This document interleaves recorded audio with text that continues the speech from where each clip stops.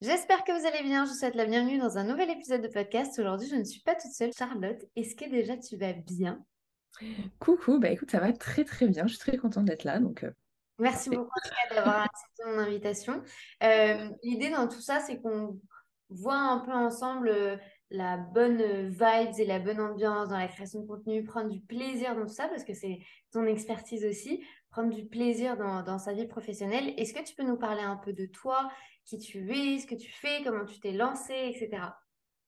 Alors, donc déjà, je m'appelle Charlotte, j'ai 27 ans, je suis indépendante depuis 2 ans et demi environ, bientôt trois, ça passe vite.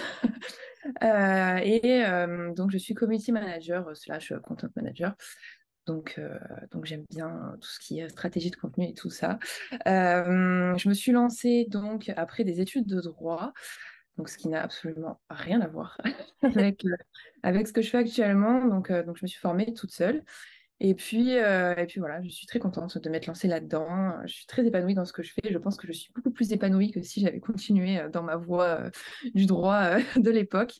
Donc voilà, ma petite présentation.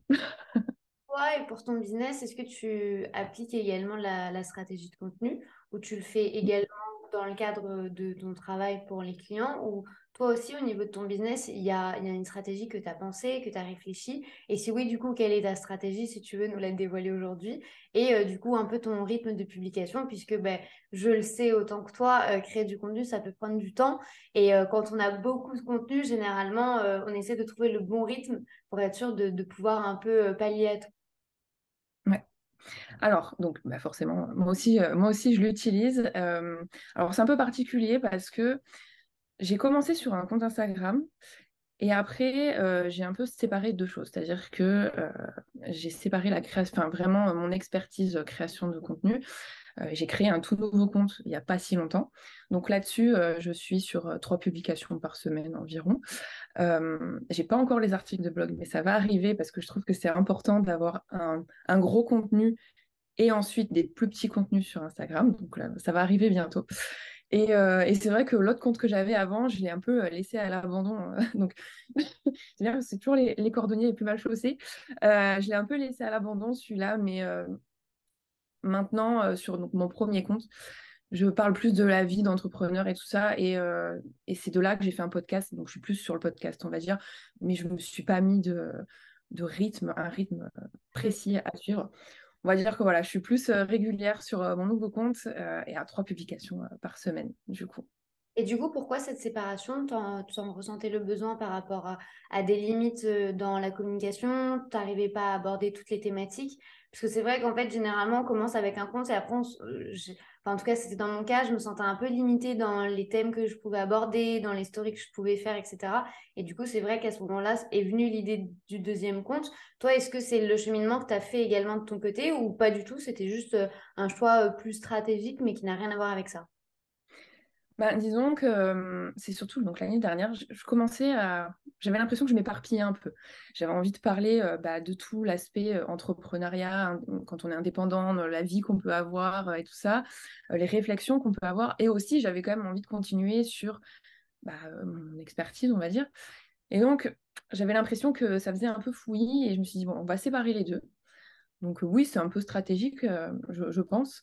J'ai moins envie de me prendre la tête sur le compte où je vais plus parler de ma vie d'entrepreneur. Voilà, j'ai pas envie de m'imposer un cadre précis. Par contre, j'avais envie de continuer à rester, enfin, avoir un bon cadre sur l'autre, sur tout l'aspect Instagram, création de contenu, tout ça. Donc voilà, j'ai voulu séparer les deux choses pour avoir deux choses complètement distinctes. Potentiellement sur le compte où je parle d'Instagram et tout ça, c'est un truc où j'ai pas trop envie d'attacher à ma personne.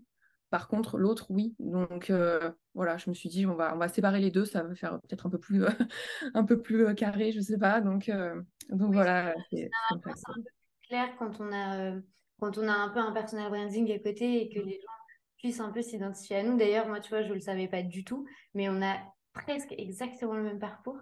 Et en plus de ça, tu viens de rajouter juste une petite cerise sur le gâteau puisque tu as fait du droit et moi aussi.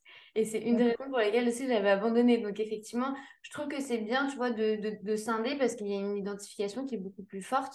Toi, dans ton contenu, c'est vrai qu'au-delà, tu vois, de partager un peu ton quotidien, etc., il y a quand même un point assez mindset que moi j'ai pu voir.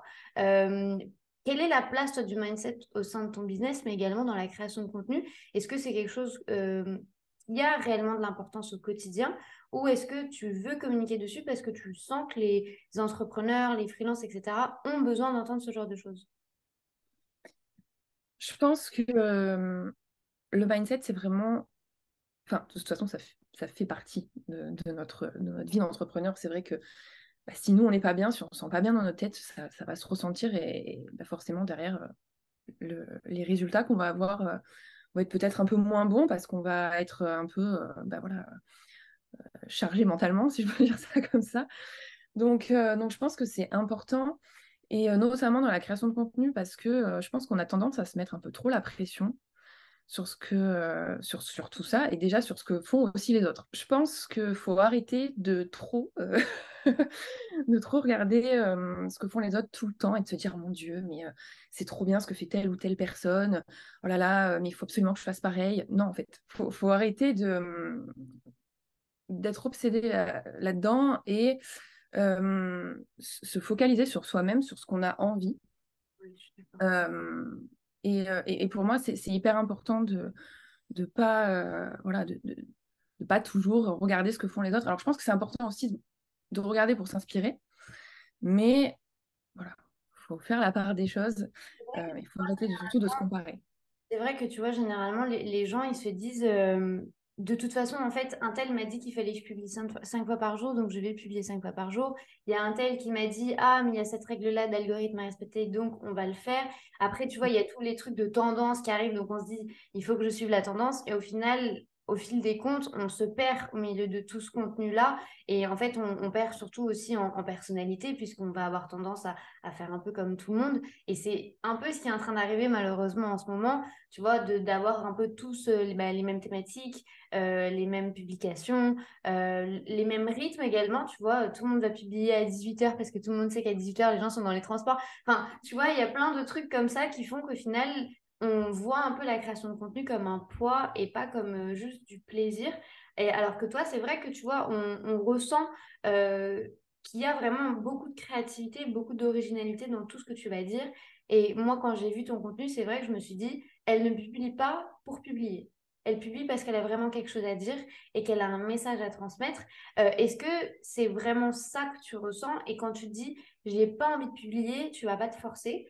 Ou au contraire, tu vois, tu as une organisation qui est tellement bien ficelée que tu anticipes en fait ces moments un peu de down, parce que ben, on en a tous, et tu te dis, de toute façon, c'est publié, c'est programmé, ça va sortir et moi, je reste dans mon coin. Ou c'est vraiment beaucoup, beaucoup de feeling dans ton contenu. Je pense qu'il y a un peu des deux, dans le sens où j'essaye d'être un maximum organisée parce que je pense que de toute façon, pour être régulier un maximum, c'est ce qu'il faut être, faut s'organiser un maximum. Mais si vraiment tu en arrives au point où ça t'angoisse de publier ou de prévoir ton contenu, je pense qu'il faut aussi savoir prendre du recul et ne pas se forcer quand on n'en a vraiment pas envie. Maintenant, je pense qu'il faut faire la différence entre j'en ai pas envie parce que là, j'ai la flemme et que je procrastine, et la vraie pas envie, tu vois. Donc, je pense que pour les petites, voilà, les petites flemmes comme ça, c'est très bien d'être bien organisé, de prévoir à l'avance son contenu, voilà, de faire tout un tas de choses pour pouvoir être régulier. Maintenant, si vraiment tu sens que tu n'en as vraiment pas envie, je pense qu'il faut aussi se poser les bonnes questions derrière et se demander pourquoi tu n'as pas envie de publier, Je suis tu d'accord. vois. Il y a une vraie connaissance de soi en fait dans la création de contenu, mine de rien. Plus le temps passe et plus je fais d'interviews et plus en final je me rends compte que dans le contenu réellement, ce qui va passer, c'est déjà de un notre personnalité, mais surtout notre énergie, tu vois. De savoir un peu quelle est notre manière à nous de nous rapprocher des gens et de pas juste publier sur Instagram ou sur TikTok ou sur LinkedIn et d'attendre que les gens viennent à nous. Il y a aussi un travail ici qui doit être fait pour avoir une bonne communication.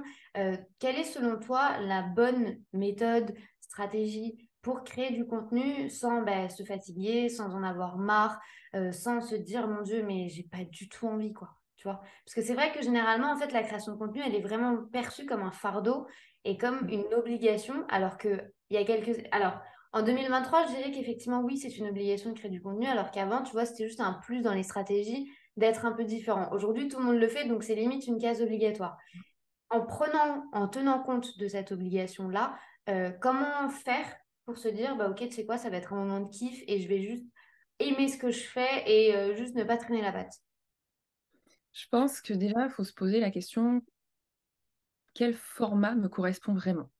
Quel type de contenu me correspond vraiment? Parce que en effet, on peut voir partout, il faut faire tel type de format, tel type de truc, les reels, on entend partout, enfin bref. Mais est-ce que toi, ça te correspond vraiment? Parce que, par exemple, tout bête, t'as pas envie de te montrer, bah, tu vas pas faire des vidéos YouTube, par exemple. Tu vas plutôt faire un podcast. Donc en fait, je pense qu'il faut complètement adapter son contenu et ses formats ou aller sur des canaux qui nous correspondent avant tout. Et je pense que c'est ça qui va faire qu'on va durer dans le temps. Bon, alors déjà, c'est bien d'avoir une stratégie, de créer sa stratégie en amont forcément, parce que c'est de suite beaucoup plus facile. Mais du coup, quand on crée sa stratégie, il faut vraiment se poser cette question-là. Et pour moi, une stratégie, tu ne dois pas t'adapter à la stratégie, c'est la stratégie qui doit s'adapter à toi. Et donc, c'est comme ça en fait que je vois le truc. C'est en faisant marcher ta créativité et en faisant des formats qui te correspondent, je pense que tu en as forcément moins marre que si tu t'imposes un truc qui ne te va pas, quoi. Ouais. Tu vois. Et c'est pour ça qu'on dit qu'il y a autant de stratégies qu'il y a d'entrepreneurs, parce qu'on ne peut pas juste copier ce que fait le voisin et espérer que ça marche de notre côté, puisque en fait, ça ne nous ressemble pas et c'est Mm. pas nous. Qu'est-ce que tu aurais à dire aux gens qui se disent telle personne, elle publie 2 à 3 fois par jour, donc je vais faire la même chose. Il y a vraiment des dictats contenus où les gens disent il faut absolument publier tous les jours sur LinkedIn, sur TikTok, sur Instagram. Il faut être tout le temps en fait au taquet. Et limite en fait les gens devraient faire que ça de leur vie, puisque ben, ça prend quand même du temps. Qu'est-ce que tu aurais à répondre à ces gens? Est-ce que c'est obligatoire déjà? Est-ce que c'est stratégique également, puisque ben, on va envoyer plein de signaux aux algorithmes? Est-ce que d'un côté, c'est pas juste se tirer aussi une balle dans le pied et perdre aussi l'engagement qu'on aurait pu avoir dans la dernière publication? Comment ça se passe un peu tout ça? Quelle est ta vision par rapport au rythme, au nombre, etc. Bah, je pense que déjà, il faut arrêter de croire que c'est parce que tu vas publier tous les jours que ça marchera mieux. Certes, tu peux aller plus vite en publiant tous les jours, mais est-ce que tu veux aller plus vite ou est-ce que tu veux que ça dure dans le temps? Déjà, première chose, parce que c'est bien beau d'avoir d'un coup une illumination et de se dire, vas-y, je publie tous les jours, je suis trop à fond, mais ça va durer quoi? 3 mois? Et puis après, ça va te saouler, tu vas en avoir marre et tu vas laisser tomber. Donc, c'est peut-être pas la peine. C'est plutôt un marathon qu'il faut voir. Il faut y aller à son rythme. Et je pense que il faut aussi être réaliste sur ce qu'on est capable de faire. Au niveau du temps, au niveau des ressources qu'on a, de la motivation qu'on peut avoir. Donc, pour moi, non, c'est pas en publiant tous les jours que ça va fonctionner, c'est en publiant à un rythme qui nous convient. Si le rythme, c'est une fois par semaine, eh ben, c'est une fois par semaine, mais au moins, tu tiendras sur la durée et tu seras là tous les jours. Alors, oui, comme je le disais, en effet, si tu publies tous les jours, tu seras plus visible. Maintenant, le but, c'est d'être dans le temps et de perdurer, on va dire. Donc voilà. Et est-ce que selon toi, c'est aussi une source de pression pour les gens de se dire, je dois être là tout le temps, tout le temps, tout le temps? C'est-à-dire qu'en fait, moi, j'ai déjà entendu des gens me dire, mais Marine, en fait, je n'ai pas le temps de créer des stories Instagram, de créer des stories à la une qui vont être stratégiques pour pouvoir vendre, et après ça, publier que ce soit des carousels ou des réels. Et en fait, gérer tout le reste à côté. Est-ce que pour toi, la pression numéro un face au contenu, c'est vraiment le nombre, ou c'est juste en fait les gens que tu accompagnes par exemple qui ne connaissent juste simplement pas la stratégie et qui se disent de base, en fait Instagram normalement c'est facile, Instagram c'est gratuit, Instagram tout le monde peut créer du contenu, tout le monde je prends une photo, voilà je la publie et puis ça va marcher. Est-ce que tu penses qu'il y a vraiment une surdimension je dirais de la réalité d'Instagram d'aujourd'hui, ou c'est vraiment juste en fait les gens qui se mettent la pression tout seuls en mode je dois être là tous les jours quoi? Alors, déjà, je pense que il y a une chose qu'il faut bien avoir en tête, c'est que, par exemple, il n'y a pas que Instagram dans la création de contenu. Donc, si t'es pas à l'aise avec Instagram, bah, tu peux très bien trouver autre chose pour créer du contenu. déjà. Donc, je pense que si tu es sur Instagram, c'est parce que, enfin, si tu as envie d'aller sur Instagram, c'est parce que de base, tu aimes bien ce réseau social et que tu aimes bien partager là-dessus. Maintenant, je trouve qu'il n'y a aucune obligation. Il y a plein d'autres moyens de faire. Donc, voilà. Après, pareil, la pression, j'en parlais avec une amie il n'y a pas longtemps, on n'opère personne à cœur ouvert. Donc, je veux dire, si demain, on décide de prendre du recul parce que ça nous fait du bien de prendre du recul et qu'on n'a pas envie de publier, bon, bah, c'est pas grave, personne va mourir parce que tu vas pas publier pendant tant de temps. En effet, je disais que la régularité, c'est important, et je pense qu'en effet, c'est important. Et puis, comme tu disais aussi, maintenant, la création de contenu, ben, c'est presque obligatoire. Je pense aussi, et je suis complètement d'accord avec ça.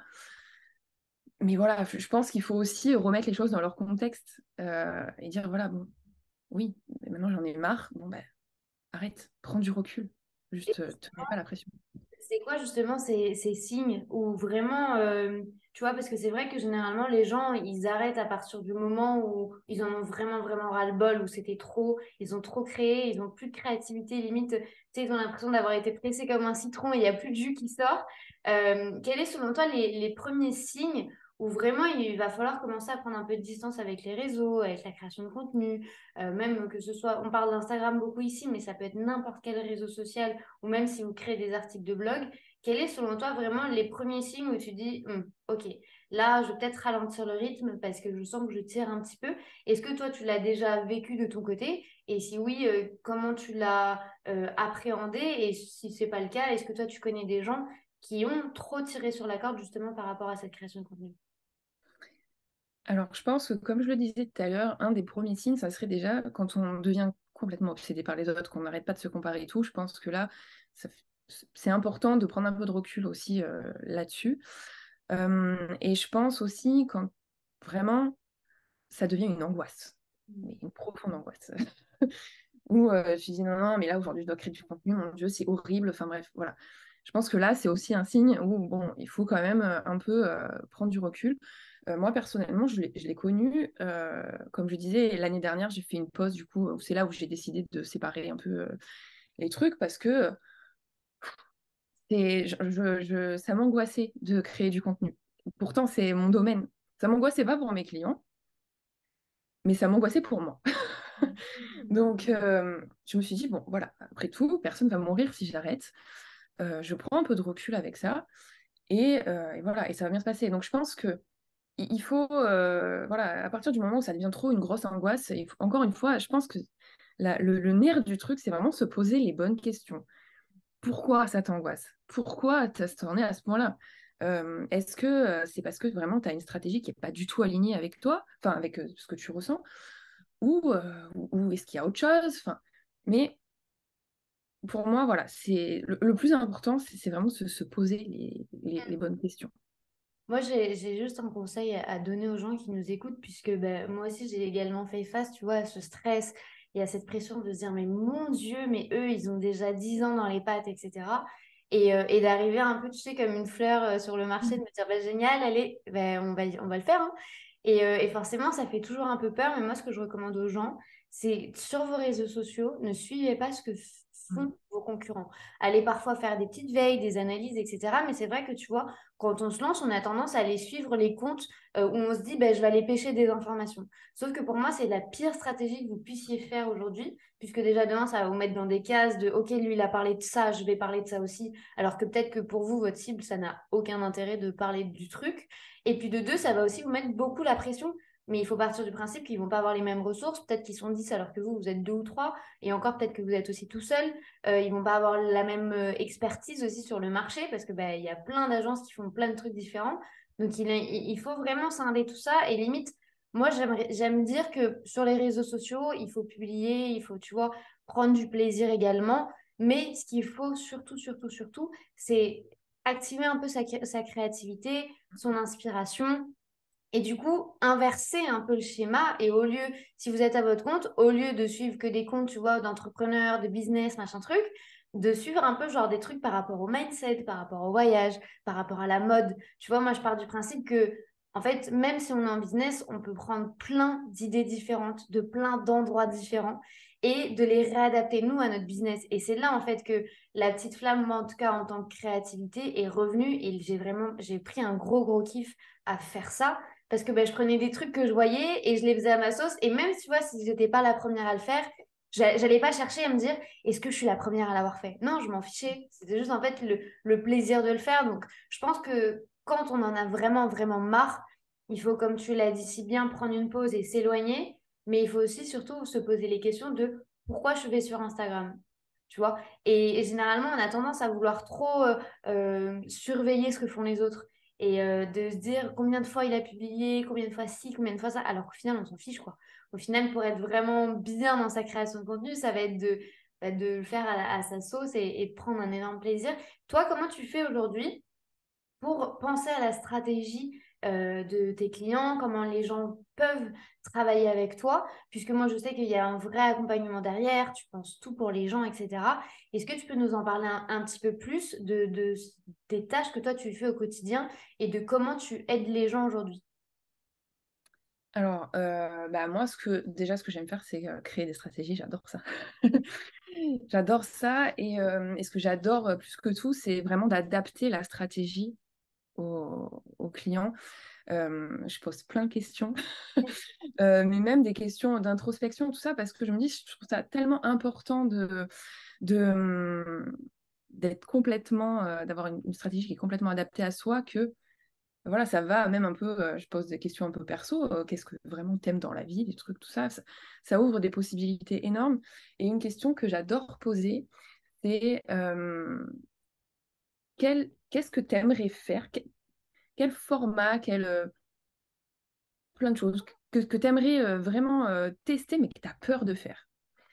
Et j'adore cette question parce qu'à chaque fois, il sort toujours plein de trucs, des concepts, des formats, des trucs que des clients ont pu voir, par exemple, sur d'autres comptes, mais qui disent, bah, comme tu disais, oui, mais c'est pas dans mon domaine, donc je pense que je peux pas le faire et tout. Mais au contraire, quoi. Au contraire, ça va apporter un peu de fraîcheur.